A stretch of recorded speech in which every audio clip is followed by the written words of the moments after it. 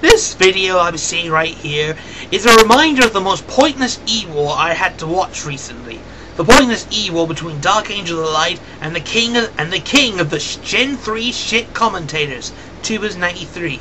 The most pointless exchange of insults and petty exchanges I have ever seen. It's worse than, well, let's just basically say it's worse than any previous commentator. Let's just say that the both of them are part of the shit community that is Gen 3.